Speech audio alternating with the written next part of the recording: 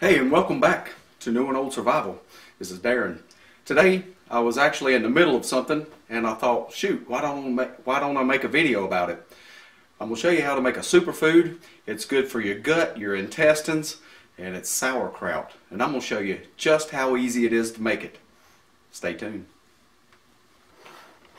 Alright, I've got 2 heads of cabbage, and the first thing I want to do is I'll be using a little salad shooter.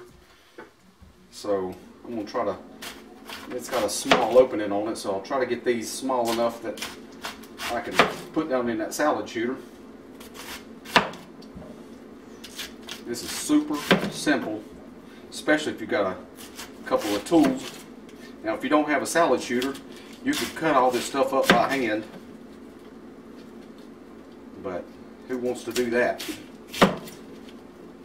Alright, I'm going to run out of room.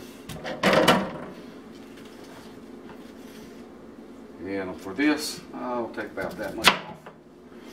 Ain't gonna hurt nothing. Alright. Hope I'm not blocking all of the view. Move my knife.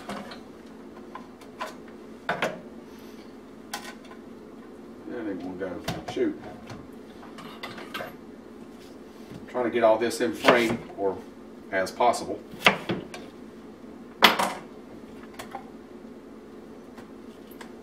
Here we go.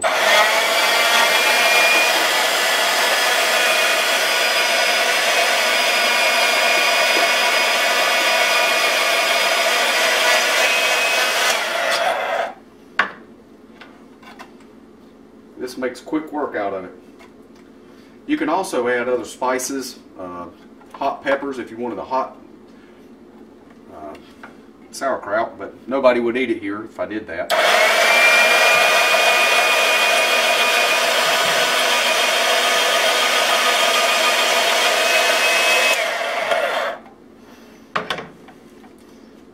And that's all we're doing. So in order to save some time on this video, so it ain't so long, I may just cut this off.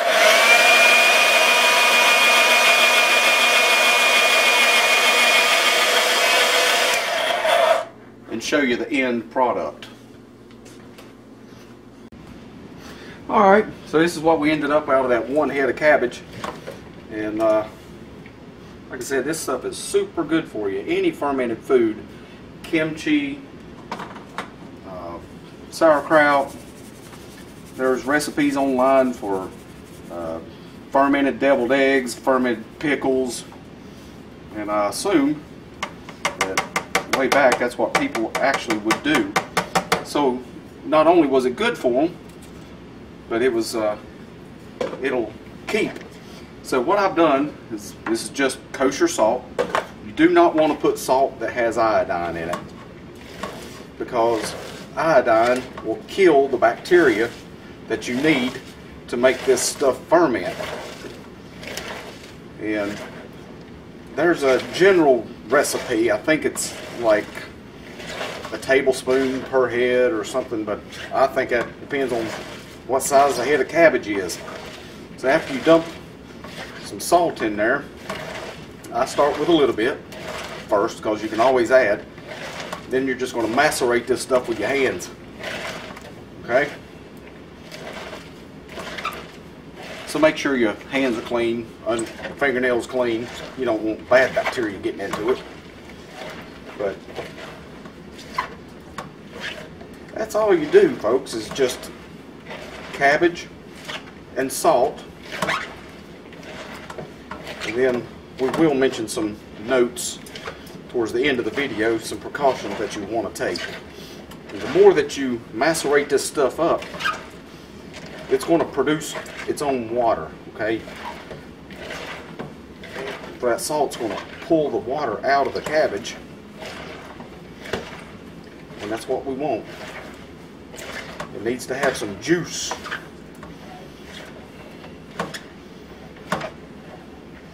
So for the price of a couple of cans of sauerkraut, you can buy you a couple of heads of cabbage, and instead of two 12-ounce cans, you can have your oh, probably about 4 to 6 pints of this stuff. Like anything else, we pay for convenience. But the stuff that you get in the cans is, of course, pressure canned, which means it's been canned with high heat. And that kills all the good bacteria that you want to put in your gut.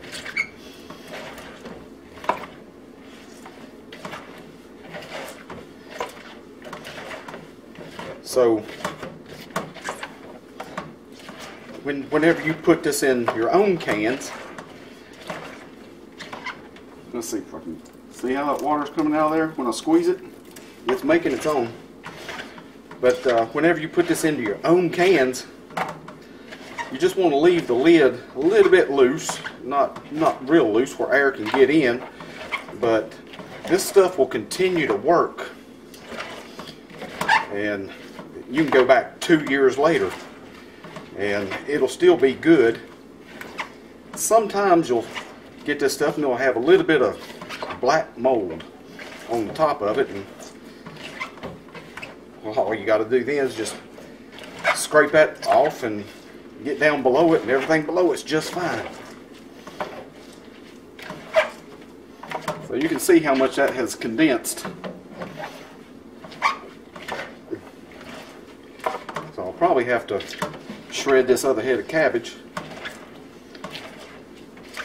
and add to it.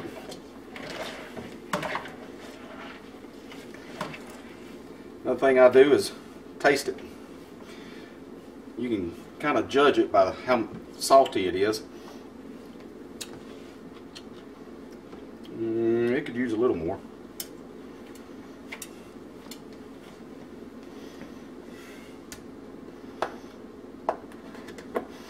Like I said, not really a recipe. That's some coarse salt. Good grief. I really prefer the fine, but this will work. Add a little bit of extra salt right there is going to help it to make more juice. Okay? I'm just going to macerate this up some more. Not much. I think we're just about ready. Alright, let's see what we got. This stuff was made, oh goodness, I don't know. I didn't do the research to see how long it has been made like this, but long time.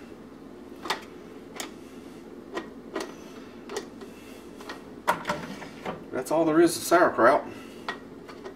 Cabbage, salt, stuff it in a jar, let it ferment. I usually check mine, oh I don't know, 10 to 14 days later, but I tell you, it's better, a whole lot better after about 3 weeks. This might be enough.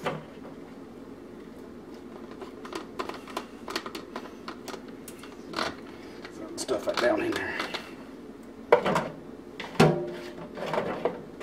I'm sorry, you can't see, but goodness, all we're doing is putting cabbage in a can. And there's that juice we need. Make sure it goes in there. Wipe a bowl.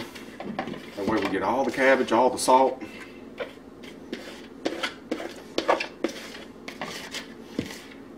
And church this morning, they said they had some extra cabbage left over for $1 a head.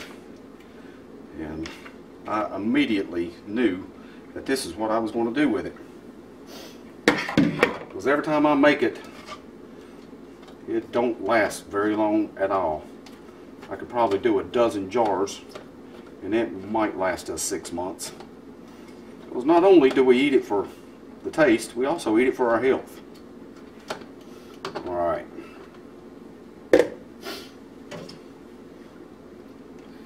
Alright. Now, if I poke that down, you can see the juice, maybe, hopefully you can see the juice coming up there. Okay, I actually would like to have a little bit more in here, but the juice is almost at the top. If I let that sit for a little bit, it'll probably continue to rise. But let's see, I've got one more head in the floor, which I'm thinking about doing some cabbage soup just to eat. I think I'll put a little bit more in here. I'll do that, then I'll bring you back. Alright, we finished that jar up. I just added a little bit more. Water's all the way at the top. And this is the special lids that you use. It'd be hard to do, but if you had like a 1 gallon bottle, it'd be tough to get out. It's hard to say. You could put it in that bottle and put a balloon over the top. But this is an airlock, and it just goes in there. And this airlock uses water. Put it up to our line.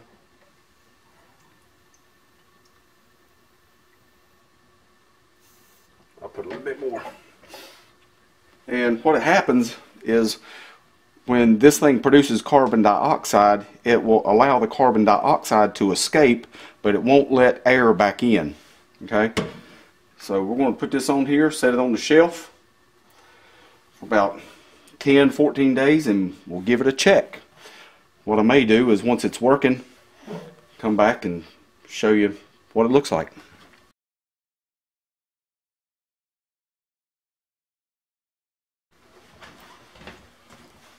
Alright, that's how easy it is to make sauerkraut. Cabbage, salt, and you'll need some type of an airlock, just like I showed you. And that's it. Let it sit. And it'll sit there. If you keep it in a cool place, like out in your basement or a garage, or you know, where the air don't get a lot to it, where it heats up and cools down, heats up, cools down. Keep it at a stable temperature, then it'll last a couple of years without pressure canning, and the beneficial bacteria in the sauerkraut made naturally at home is way far superior to anything that you can buy. Plus, you can add those other things, carrots. You can ferment any foods, and they'll produce that same strand of bacteria. So I appreciate you joining me today. And now I've got to do some cleanup and maybe another cabbage recipe. Thank you for watching. Like, subscribe, and I'll catch you on the next video.